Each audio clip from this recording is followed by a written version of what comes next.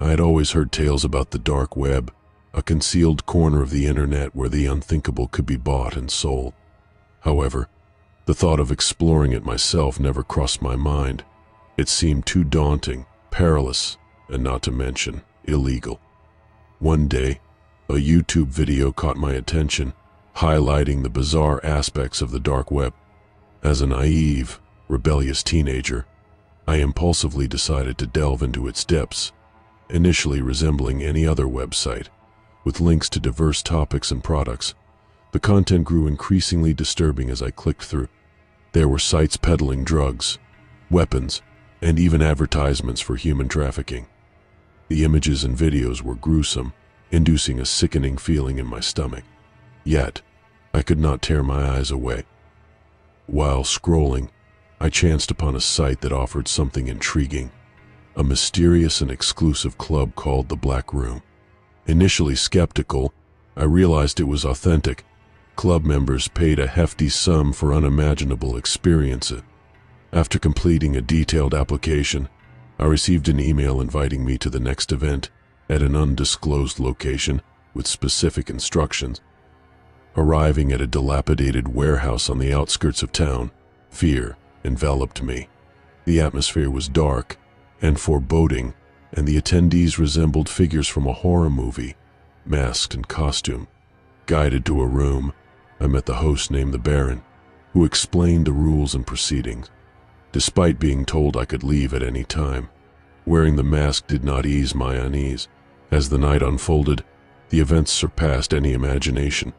People endured torture, humiliation, and degradation. It resembled a scene from hell, and the realization of my participation sank in. I had made a grave mistake, putting myself in danger with uncertain consequences. Suddenly, the lights extinguished, and in the darkness, footsteps approached. My heart pounded as I tried to run, but the lack of visibility hindered me. A hand seized me, pulling me towards a door, thrown into a small room, and panic gripped me as I realized I was trapped. The walls seemed to close in, and the sound of my breathing echoed in the suffocating silence.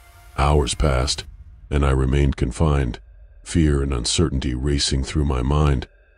The unknown awaited me, and the question of whether I would appear alive loomed ominously.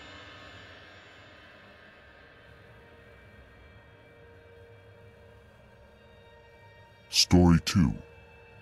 I lost my left eye when I was only 6 years old. It was a stupid way to lose an eye, but luckily most people tend not to ask how I lost it. The majority worry it might be insensitive. It is not a story I like to tell, not because it is upsetting or brings back bad memories. I just feel embarrassed by it. Growing up, my brother and I were obsessed with Robin Hood, the outlaw of Sherwood Forest, who would take from the rich and give to the poor. I am not going to pretend this heroic savior of the poor was our hero because of his good deeds. We simply liked him because of his legendary skill with a bow and arrow.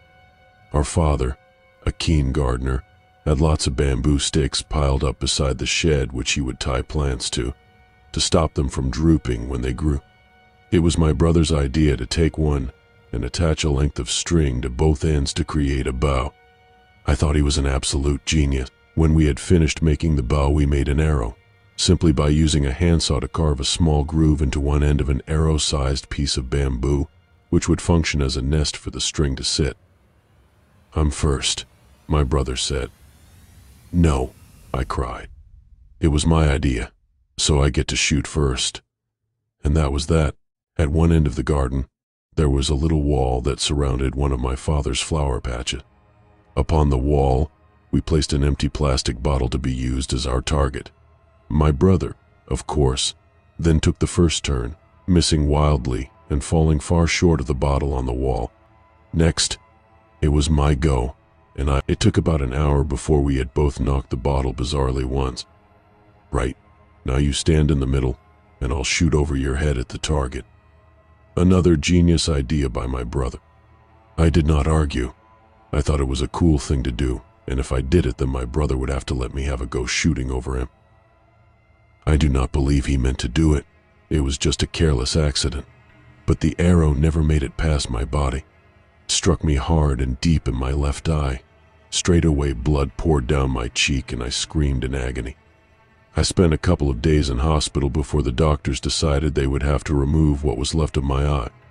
Until I was 12, I wore an eye patch, but when I moved to secondary school, I decided to get my first glass eye, try and put an end to the pirate joke. It might sound weird, but I loved my glass eyes, and by the time I was 16 and leaving school, I had collected dozens, all different colors and designs. My missing eye stopped being something I tried to hide and strangely became my kind of signature. Kids would say, "Have you seen the boy with the spiral in his eye?"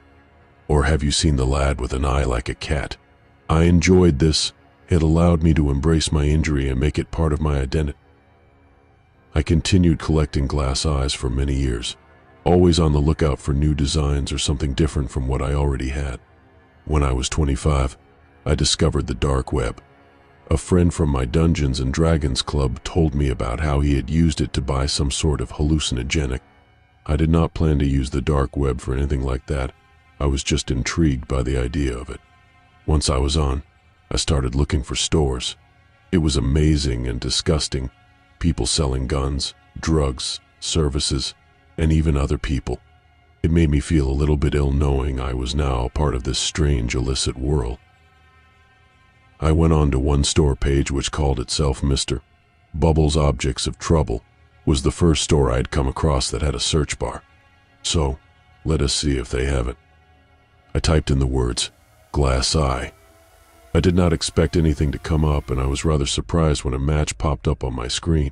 The item was called The Sight of Sin, which was simply a black eye with a small red number 7 on it.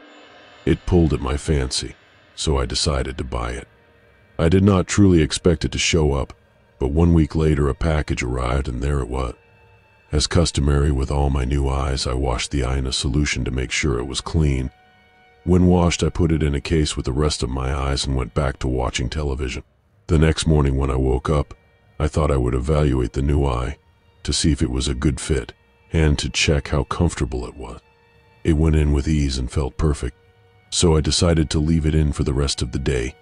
Nothing strange happened at first. It was just my usual daily routine of having breakfast and doing some work on my laptop. But then the doorbell rang. As I opened the door, I at once knew something was not right. I had double vision suddenly. Only one man was standing on my front doorstep trying to sell me solar panels, but I could see him twice. One image of him was completely ordinary, just the bloke dressed in a suit holding a brochure and telling me about how he could save me money on my electricity bill. But the other image, well, it was him, but dressed up in a gimp suit, cracking a whip against the floor lustfully. I do not think I said a word to him. I just stared transfixed by what I was seeing. Eventually, I closed the door and stood there for a moment trying to understand what had just happened. I passed it off at the time as just my mind playing tricks on me and that I must be overtired. I decided to take a nap. I was woken by a telephone call from my father asking if I was still coming to his house for dinner. I looked at the time and realized I was running late, so I grabbed my coat and flew out the door. On my way to my father's house, which is just a 10-minute walk down the road from mine, I walked past just one person, a lady, walking her dog, but again, I saw double. In one image, she was completely ordinary. Apart from being overweight, she was wearing a pink coat, and beside her, a dog trotted along minding its own business. But in another part of my vision, I could see her again, completely naked, eating tin dog food with a fork. Jellied meat dripped down onto breasts which she licked ravenously. I was almost sick. I thought about just going home and going back to bed, still trying to convince myself I was simply tired from working, but my father missed not having me at home and I did not want to let him down. Though now I wish I did. Now, what happened next will not make much sense unless I explain something. When I was 2 years old, my mother died. I say died. She was killed whilst walking home from work one night on this very estate. Nobody has ever been caught about her murder, but now I know exactly who took my mother from me. My father opened the door with a large grin on his face. "Come in, son," he said cheerily, but I did not move. Besides, The image of my father standing in the doorway was another vision of him holding a knife, and lying beneath him on the floor was my mother, soaked in blood, eyes vacant and still. I took a step back from my father and did not stop running until I had reached the front door of my house. Straight away I went onto the dark web and searched for Mr. Bubble's store, but it had gone, vanished, like it had never been there. I did not leave the house for a few days. I did not answer the door. I did not even pick up the phone. What I did was sit by the window looking out onto the street, watching the people walking past. I know what I am seeing now. It makes little sense, but it is the only thing I can think of that almost explains what I am seeing. Firstly, when I remove the glass eye, I no longer see two images of everyone. I only see one just like I always have. But when the eye is in, I see two visions of every person I look at in the flesh. Secondly, I know what I am seeing. I am seeing their sins. I know that sounds utterly mad, but it is the only thing all this seems to point to. The name of the glass eye, the red number 7, and the grotesque and disturbing images I see. It is their sins I am seeing with my new eye. I see the true hideous nature of people, the part of themselves they hide from everyone else. I know I could just take the eye out and forget about it, but I just cannot bring myself to do this. I cannot trust anybody without it. I cannot see the real them. But seeing people's darkest secrets also leaves me alone, for once you see the hidden nature of someone you never want to be close to again. Many questions stayed, but I had the glass eye tested, and it was laced with some hard drugs. Be careful.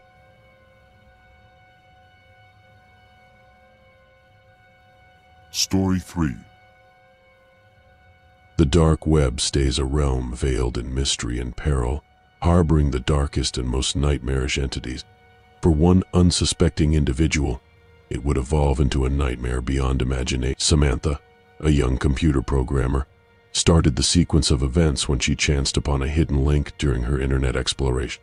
Driven by curiosity, she clicked, unaware of the impending nightmare she was about to unleash. Her journey into the abyss of the dark web led Samantha to chilling videos depicting unspeakable violence and depravity.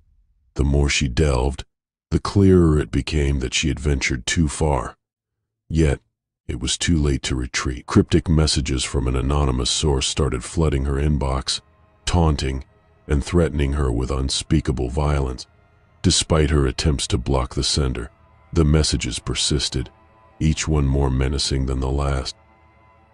One fateful night, while lying in bed, Samantha heard an eerie noise emanating from her computer. Approaching cautiously, she found her screen inundated with grotesque images and eerie whispers seeping from the speaker. Terrified, she tried to shut off her computer, only to be met with resistance. Even after unplugging it, the screen continued to glow with horrifying images, and the whispers intensified. Consumed by sheer terror, Samantha fled her apartment. But the haunting messages and images trailed her relentlessly. Seeking help from authorities proved futile, as they found no evidence of the messages or the sender. Days turned into weeks, and Samantha's mental state crumbled. She became a mere shell, living in perpetual fear and paranoia, unable to break free from the malevolent influence of the dark web. To this day, the fate of Samantha remains unknown. Some believe she vanished without a trace, while others guess that she succumbed to the dark web's horrors by taking her own life. One certainty persists. The scariest story about the dark web is the one that never truly concludes.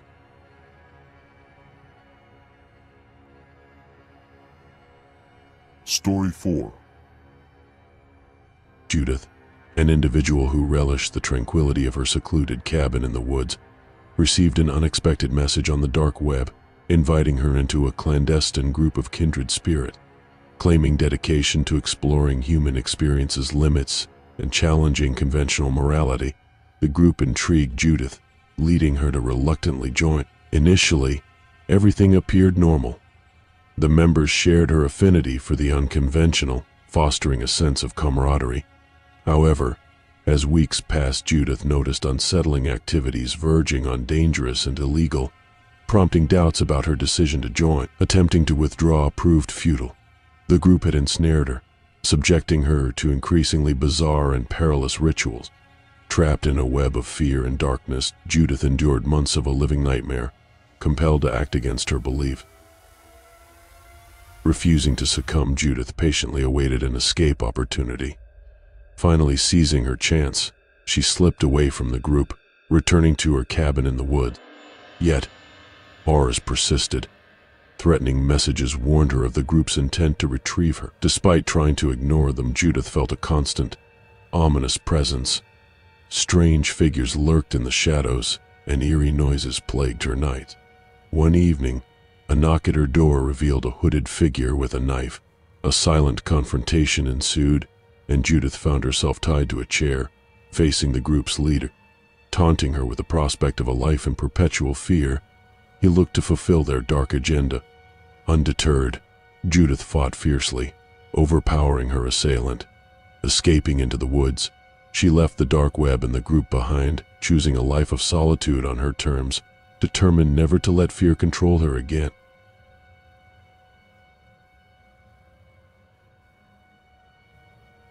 Story 5. The sky hung heavy with ominous gray clouds, enveloping the land in a somber shadow on a dark and gloomy day. Even the birds sought refuge from the impending storm as people hurriedly scurried past each other, seeking shelter. In the heart of this desolate city, a hidden realm known as the Dark Web thrived as an ethereal space where secrets whispered and darkness thrived.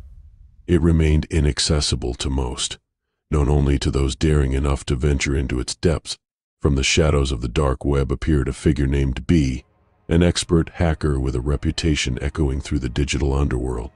Unique in his pursuit, B looked for not only personal agendas, but also to expose the darkness within the Dark Web. On this ominous day, he found himself imprisoned in his basement, rain pelting against the window, seemingly mocking him. Stumbling upon a significant revelation, a secret organization within the Dark Web sent shivers down his spine. This organization wielded incomprehensible power, rumored to be involved in illegal activities from human trafficking to cyber attacks. Determined to unveil the truth, B navigated the treacherous labyrinth of the Dark Web, meeting encrypted code, firewalls, and a mysterious figure named Samira. Together, they unraveled the web of secrets, discovering shocking truths and treading on thin ice. Their investigation intensified, revealing darker secrets and making their quest more perilous. As they closed in on the elusive truth, the organization sensed their every move. A battle of wits ensued, with B's hacking skills and Samira's cunning against the organization's vast resources. On the eve of a storm, they cracked the last line of defense, exposing the hidden truths that shook society to its core. Members of the organization faced justice, and victims found solace. As the rain subsided, the city began to heal, bathed in newfound light. BB and Samira vanished into the shadows, their mission accomplished. The Dark Web, scared by their exposure, was forever marked by the battle fought on that dark and gloomy day. As the sun broke through the clouds, casting warm rays upon the city, a glimmer of hope appeared from the remnants of darkness. The world became a little safer, knowing that heroes lurked even in the darkest corners, ready to shine a light on the darkest secrets.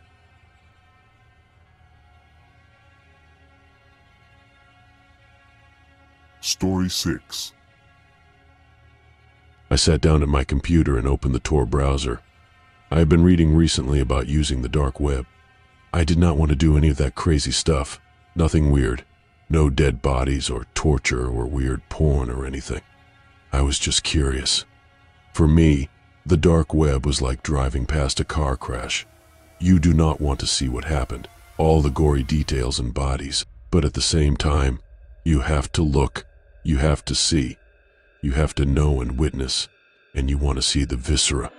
You need it, and you hate that you need it. I was able to find some basic dark websites. I kept messing them up, typing .com instead of .onion, but I was slowly making progress. One site would lead me to another, and I wound up on a site that paired you with anonymous chat partners. I was running under the username Stevie. Yes, whine about it, but the 69 made it funny. In a chat room, Stevie, a curious but inexperienced user, encounters Gatekeeper of Secrets on the dark web. Eager to prove himself, Stevie engages in a conversation and learns about a realm of secret. To gain access, the Gatekeeper asks for a meaningful secret in return. Stevie, initially reluctant, shares a harmless secret about watching his neighbor undress. Gatekeeper provides a link and password, guiding Stevie to a new chat room with Guardian of Secrets. Stevie is then redirected to a chat with Secrets, who claims to know Joey's dark secret. Intrigued, Stevie agrees to learn the secret, only to discover that his sister is having an affair with Joey in his bed. Shocked and disgusted, Stevie is coerced into supplying another secret about someone else to prevent the exposure of his secret.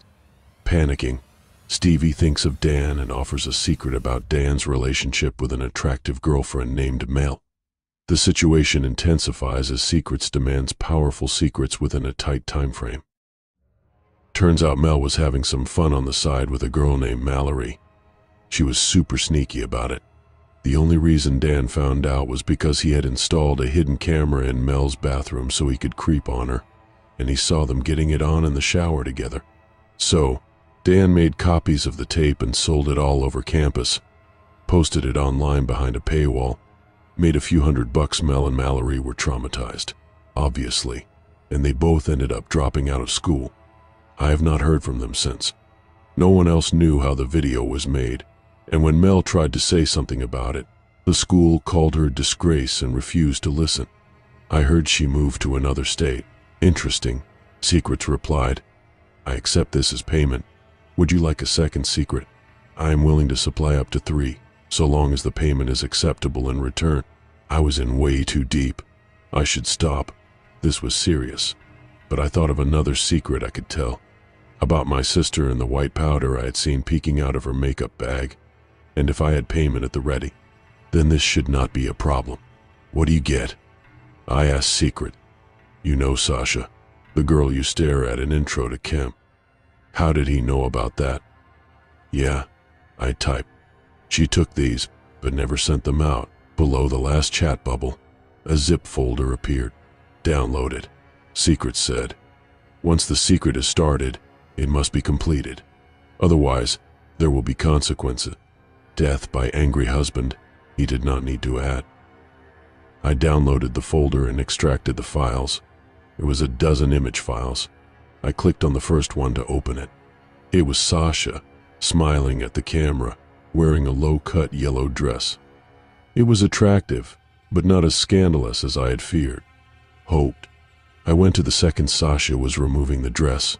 In the third, no more dress. By the 6th picture, she was completely naked, and by the 12th, I had seen all of her, inside and out.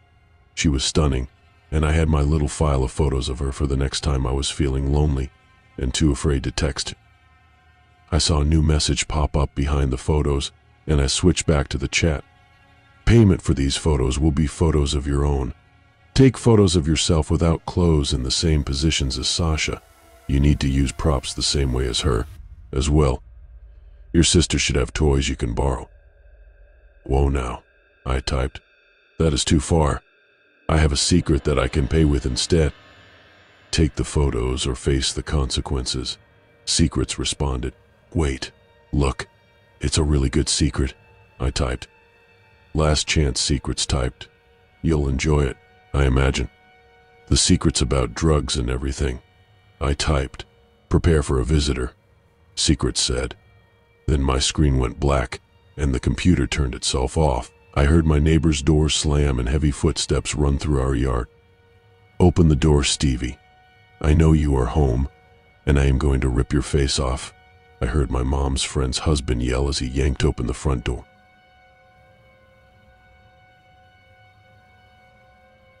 Story 7. I tend to become fixated on something new for a short period before moving on to the next fixation. The dark web is something I have never been able to shake. It has always piqued my curiosity. I am not sure if it is the secrecy surrounding it or the allure of obtaining things I should not have, but after a recent experience, it is something I wish I never got so obsessed with. One night, a friend, let us call them H, and I had an evening without our significant others, using the time for a long overdue catch-up over some beers. Everything was going well, and it had been a while since we had such a night. Somehow, the topic of my mentioned obsession, the dark web, with a fair amount of alcohol in our systems, I decided to lift the lid of my laptop and load up the Tor browser for some drunk exploration. I had only briefly explored the dark web once before, and perhaps that is where my obsession stems from. After about 30 minutes of searching, we found a link that piqued our interest more than any other: Make a Miserable Life. It is slightly disturbing that we did not hesitate to visit this site. A simple interface popped up with the title at the top, a logo at the bottom, and multiple text boxes in between all fields for someone's data. On the right was a short description of their services. Want revenge? Want to see someone at their lowest? Everything they have ruined beyond belief. That's what we're here for. Little did I know the consequences of that thought. Due to courage from a bottle, I thought it would be a funny idea to evaluate this service on myself. I filled out my details and transferred the Bitcoin for payment, finding it cheaper than expected. Now, all I had to do was wait. The next day, I woke up to my phone ringing. Slightly hungover and half asleep, I answered slowly. Hello. It was rare for my boss to call, especially at 8 a.m. on the weekend. I'm sorry for this, but your actions from last night have led me to have to release you from your position. You need help. The call ended, leaving me confused and frustrated. I messaged H to see what happened, but the message did not go through, and tries to call went straight to voicemail. Strange. Turning on the TV and making myself a coffee for energy, I saw a headline: A male in his 20s is wanted by the CIA. Videos have emerged of him torturing another male named H, as well as multiple children. Shocked, I approached the TV, and it switched to a picture of the male. Me.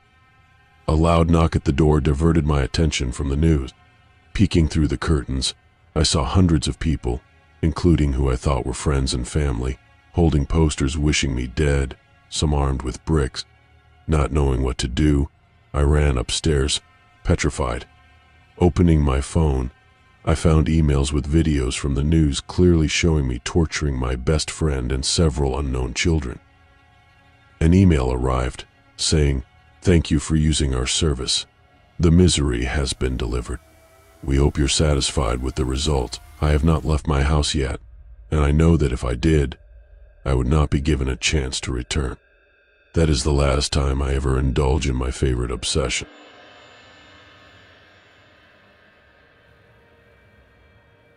Story 8. In the shadowy recesses of my mind, I have often pondered the macabre notion of silently severing someone's throat from behind. Picture this: extracting a razor-sharp icicle from the depths of your boot and ruthlessly plunging it into its pulsate. Yes, I have entertained such thoughts, and yes, I have acted upon them. My journey into darkness began at the tender age of 5. Despite having emotions, I had mastered the art of concealing them within the recesses of a mental abyss I dubbed the Void. This mental compartmentalization eased my actions as I sat in the sandbox, a construct my oblivious parents had erected in our backyard. A rabbit, oblivious to its imminent fate, ambled along the edges of wooden pillars. Swift as a child, I ambushed the unsuspecting creature, seizing its ears. Confusion clouded my young mind. I, a mere 5-year-old, had gained a semblance of consciousness. It was as if the universe, sensing a potential misstep, tried to avert a heedless mistake. Yet, I persisted. Clutching the bunny's ears, I flung it relentlessly against the coarse grains of sand. Whimpers echoed as the creature's fur succumbed to repeated impacts, its lifeblood staining the sand a dark, almost black hue. At that moment, my parents, seeing my gruesome act from the kitchen window, intervened. Despite their efforts, the rabbit lay lifeless, and I faced the repercussions of my actions that day.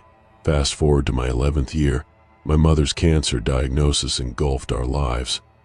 Dad withdrew me from school, and we stood vigil by her hospital bedside until her lifeless form lay on the sterile bed. While Dad wept, her death left me oddly indifferent. Death intrigued me, and I delved into researching the afterlife during my teenage years. Questions about legacy and remembrance consumed me. Would anyone remember me? Would my demise matter? Who would mourn my departure? Deep contemplation yielded an unsettling answer. At the age of 18, I resolved to craft a legacy as the world's foremost female serial killer. The prospect of ending a human life intrigued me. They were no different from animals. Right, I had already extinguished the life of a rabbit.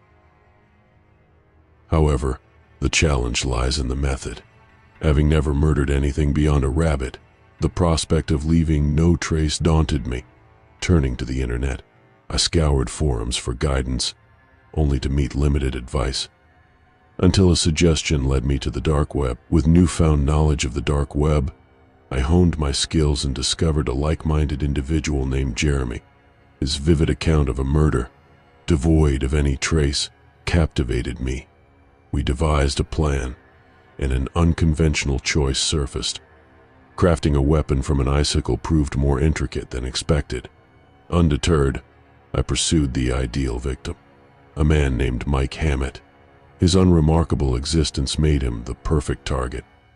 Stalking him meticulously, I saw his routine and prepared for the impending act. A homemade icicle weapon, weighted shoes, a disposable disguise, and meticulous planning to erase any evidence. Texting Jeremy, I shared my plan, receiving his enthusiastic approval. In that exchange, a strange sense of affection blossomed, a sentiment that lingered.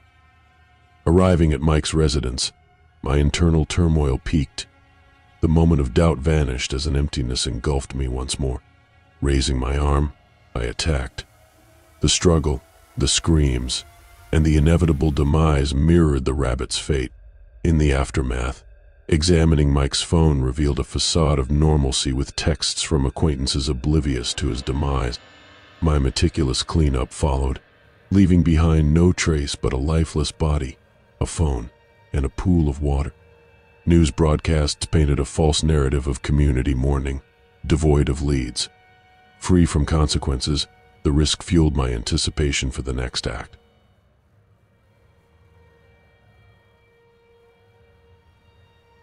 Story 9. In the somber town lives a curious 17-year-old named W, teetering on the edge of adulthood. A frequent internet user, she navigates the virtual realm with morbid curiosity, boasting a lost media wiki account and a penchant for delving into the unreleased music of artists. W, in her admission, questions her moral standing, indifferent to the label of goodness. Setting aside the debate on her morality, W feels compelled to share a disturbing revelation. Her internet excursions lead her into the disconcerting realm of Elsa Gate, where she sees the twisted creations concocted by deviants. Recently, her morbid curiosity extended to the dark web, an exploration devoid of illicit activities, merely an act of accessing the forbidden with a sense of accomplishment.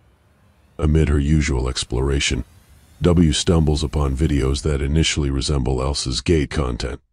Thumbnails adorned with clip art and exaggerated expressions feature a young woman and a girl, the latter dressed as Elsa. Strangely, the woman bears a familiar face. Eve Jackson, a local eccentric known for her TikTok and Instagram presence, is immersed in the world of kidcore. Perplexed by Eve's presence, W clicks on the video, plunging into a disorienting, vividly colored room. Building blocks and teddy bears litter the floor, while the walls and ceiling assault the senses with vibrant hues. The Eve-like figure addresses the camera, lamenting the departure of her latest friend due to aging, leading to the inevitable usual. A TV flickers to life, playing Frozen, and the girl in the Elsa outfit is ushered in. A surge of terror washes over her as possibly Eve reveals a colorful knife and ruthlessly slits Elsa's throat. The ghastly act captured on camera. Stunned, W grapples with the realization that this transcends Elsa's Gate. It is a chilling snuff film. The woman, her hope waning that it is not Eve, cheerfully announces the need for a new victim, concluding the video. Compelled by an inexplicable force, W succumbs to watching the remaining 7 videos, each featuring individuals her age dressed as Disney characters. with their respective movies playing during the macabre act. Haunted by nightmares, W encounters Eve on the street the following day. A cheerful wave is met with W's terrified scream and a hasty retreat. The unsettling question lingers. Could Eve be the perpetrator behind those heinous videos?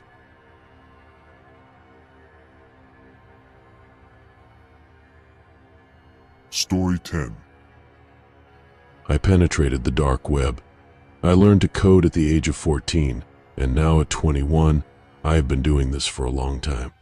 By day, I work in coding for a pharmaceutical conglomerate. During my off hours, I challenge myself by breaking into unbreakable websites, just to prove I can't. A sleuth without the official job title. A cyber sleuth. However, on this day, I went further, not into the deep web, which anyone with basic computer skills could access, but into the dark web, where 5% of the internet is filled with drugs, credit card thieves, arms dealers, and sex traffickers. Using a Tor browser for anonymity and disabling JavaScript to avoid ads, I delved into this. The first sites I explored were unremarkable, one even selling loafers stuffed with taxidermized small birds. Perplexed, I continued, meeting discarded-looking websites. I began to think of the dark web as a virtual garbage dump, but I pressed on. Deeper into the abyss, I found a site featuring a large gold coin with a spinning graphic. Beneath it, a phrase, "What is the answer to 99 out of 100 questions?" Money. Recognizing it as a credit card fraud, I moved on. The next site displayed a full-screen video of a bedroom. Watching for 20 minutes, I saw an old woman changing clothes. Moving on, I became aware that despite the dark web's anonymity, the federal government could trace information to servers on fake pages designed to catch lawbreakers. Ignoring drug-pushing sites, I met a disturbing scene. A pig pen with a frightened golden retriever on one end and an aggressive mountain lion pulled by two men on the other. With cackling men appalled by animal cruelty, the dark web was not for me. The unsettling feeling grew as I stumbled upon a site with archaic graphics, featuring a rainbow above text that read pedophiles are people too. Disturbed, I feared legal consequences. The descent continued with self-mutilation, suicide for pay, arsonists, voyeurism, and disturbing fetishes. Eventually, I reached a unique site. The page, a dark blue with an elegant golden border, displayed a message in gold cursive resembling a January 19th, 2024 to Century book cover. Trapped in this space, my attempts to navigate back failed. After minutes of silence, the novella black title page flickered, revealing a black and white image of a woman with her mouth open and pupils rolled up. Alarmed, I realized I was still on the site. Before my eyes, the golden cursive text faded into words I could not. I googled the letters, revealing "God bless you" in ancient Aramaic.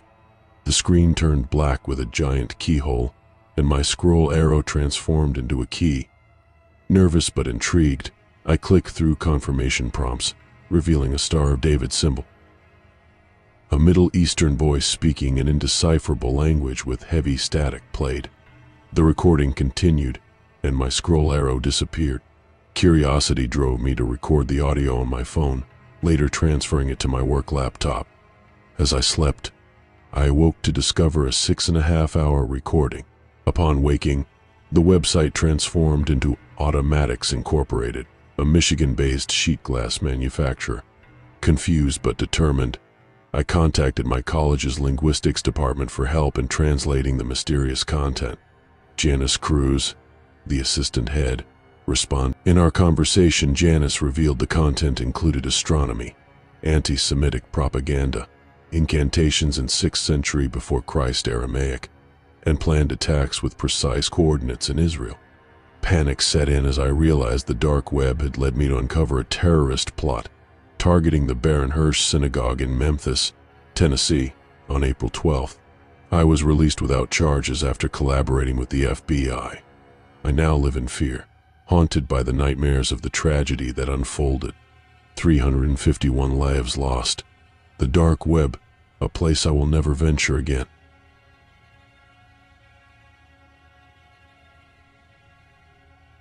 Story 11. An online film student named Jacob gave a video that left me so horrified that at 1 a.m. I had to call the dean. She recommended that I turn the clip over to the police. I teach filmmaking at an art college in Maryland, and during the lockdown in late 2020, my filmmaking course shifted online. My usual first assignment has students film a setting. With an online class, students filmed around their houses. Most were eager to showcase their gaming setups and action figure collections. However, Jacob, an unsettling exception, placed his camera on a tripod and filmed a dead oak tree in his backyard for about 5 minutes. For continuity editing, I usually have students film a chase sequence or a snowball fight. However, with the online format, students opted for cooking or playing with pets. Jacob, however, gave a video of himself tying a noose and hanging a mannequin on the same. I started to feel uneasy, but I had to keep a brave face. Horror and film students often go hand in hand, and I didn't want to appear easily spooked. In the next assignment, Jacob gave a clip of a man wearing a medieval jester costume and a smiling mask, dancing around the dead oak tree. The black and white footage was beyond disturbing. While I was used to receiving horror movies from students, this clip was simply eerie. After class, Jacob messaged me privately, asking if I was tired of seeing the same tree repeatedly. Against my preference, I said no. If he found inspiration in it, then he should stick with it. It felt like the right thing to say at the time. I later learned from other professors that Jacob began incorporating the dead oak tree into all his work. In photography class, he retouched a photo of a car crash onto an image of a dead oak tree. In digital illustration class, he drew a dead oak tree with people hanging from it. Meanwhile, an aspiring YouTuber named Matt asked if he could give a Let's Play for an assignment. Normally, I would decline, but due to home isolation, I agreed, with the condition of adding a lot of narration. During a live Twitch stream of Matt playing PUBG, I was amused to discover that Jacob was one of his team members. After the stream, I asked Matt how he knew Jacob. Matt revealed that Jacob was his neighbor just a few houses down the road. Matt then shared a disturbing incident from their middle school days when a man claiming to have lived in Jacob's house asked for a treehouse. Tragically, the man fell and broke his neck just as Jacob's father was finishing it. 2 decades later, the man returned to see the oak tree, and Jacob found him hanging from it. In early, Jacob wasn't enrolled in any of my classes, but a cinematography professor video called me about one of Jacob's videos. The assignment was to light up a night scene, but Jacob gave a handheld POV shot circling a tree with a flashlight. She scolded Jacob for not being more professional, and he dropped out of all. Other students also noticed Jacob's obsession with the dead oak tree and started talking to me about it. They revealed that Jacob dropped out of all classes. A few days later, at about p.m., Matt was live streaming on Twitch, and I was watching when Jacob burst through Matt's bedroom door, covered in cuts and bruises, shards of glass all over his body, and his shirt soaked in blood. Jacob shocked everyone. Matt, rightfully freaking out, asked Jacob what was wrong. Jacob looked into the camera and asked if I was watching, telling me to check the video he gave. With about 20 people in the chat, including some of my students, I urgently asked a dependable student to call 911 and told Matt to render basic first aid for Jacob. Just as I was about to call the police myself, I received a notification that someone had uploaded a large video file to our department's file storage. Opening it, I found a video clip uploaded by Jacob's username. It showed Jacob placing a camera on the back seat of his car, turning from his driver's seat and staring into the camera.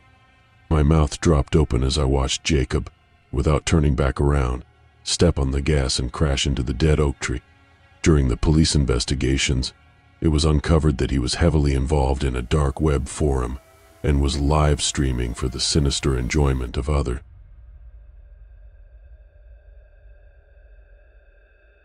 Story 12. We used to play everything together, whether it be Minecraft, Black Ops, or Halo. We always had a blast. We met in middle school, and we were both considered the misfits of our grade. We easily got along, and we bonded over video games heavily. Soon, we added each other on Xbox, and the rest was history. A few years went by, and it was 2013. That summer, I got the call. He passed away. I stopped playing video games after that for a while. It reminded me too much of him. The reason I am telling you all this is because a week ago I got an Xbox One. I got it for my 25th birthday, and I was excited. For 2 days, everything was great, and then something happened that would haunt me forever. My best friend Ian was online.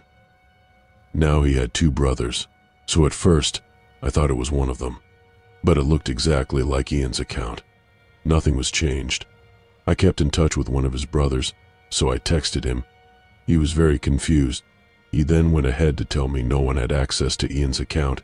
After that, I got a bit angry, so I messaged the account. Me, how did you get access to this account? Me, I hope it was worth it. Hacking into this account. I just report. I got a response before I could send the message. I decided after that to record everything in a text document, and it would be easier to just show you what I wrote at that time. Day 1. What the heck? What the actual heck? How did they know my name? My name is not public on Xbox, and they knew about my dad's passing. I texted Ian's brother to let him know what I just experienced, and he was a bit disturbed as well. He said he was going to try to find the account information and cut it. Ian's account went offline, and I will record anything here if I hear anything. Day 2. Ian's brother Casey texted me this morning. He told me he was unable to find the account information. I kept on getting messages all day from Ian's account. Call me crazy, but I was starting to believe somehow. Some way, it was him. He knew things only I and he would know. Day 3. He joined my Minecraft game. It was a single-player game. How is that even remotely possible? He would just follow me around and stare. He was always there. It creeped me out. I eventually switched my game to Black Ops and was playing zombies. He joined again, and it was the same. He kept on staring, and then he was gone. Day 4. I'm starting to believe it is not Ian. Something is posing as him. I got another message. He told me I should come with him. He then invited me to a party chat. When I joined, a loud, high-pitched ringing started playing, and I threw my headphones across the room. Then, a voice started speaking through. It sounded like Ian, but something was off. I got freaked out again and turned off my Xbox. I got a text from an unknown number, and it said he just wants me to come with him. Day 5. I removed him as a friend. It wasn't Ian. I had to remind myself that. Somehow, it didn't stop. I am still getting party invites and messages. It's getting aggressive. I am thinking about selling my Xbox. I can't handle it. Day 6. I don't feel safe. Something is watching me. It knows I know it's not Ian. Last night, after I got off my Xbox, I found a note on my bedroom door. It said, "It will take me with it." My blood ran cold, and I almost passed out. Today, I sold my Xbox. I decided it was too much to deal with.